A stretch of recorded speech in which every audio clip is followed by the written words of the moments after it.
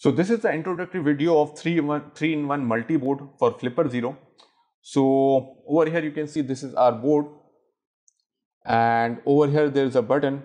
So this button indicates on which chipset we are. So this board has three types of chips. We have ESP32 module, we have CC1101 module, and we have NRF24 module as well.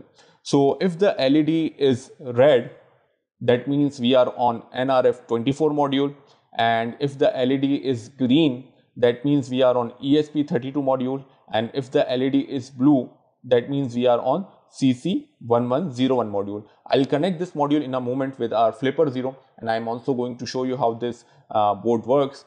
So at the back over here you can see we have RX and TX as well.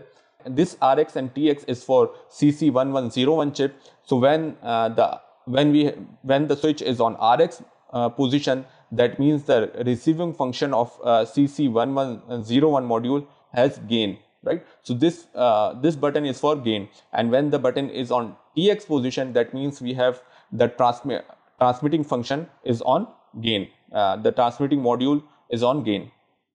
So this is our Flipper Zero board. Let me connect it with our Flipper Zero and let me show you.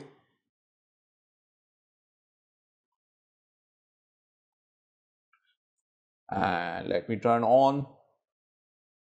So over here you can see this is the blue light. That means we are on CC1101 chip, CC110 module.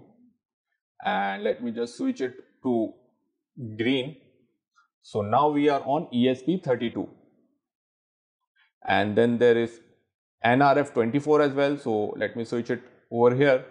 So when the LED is red, that means we are on NRF24. So we can directly switch between modules in this 3-in-1 multi-board. So this is the introduction of this 3-in-1 multi-board. We are going to go deep into this board. We are going to also install Marauder firmware on ESP32 chip, ESP32 module in our coming videos, and then we are going to see all the things which offered by this board. Thank you.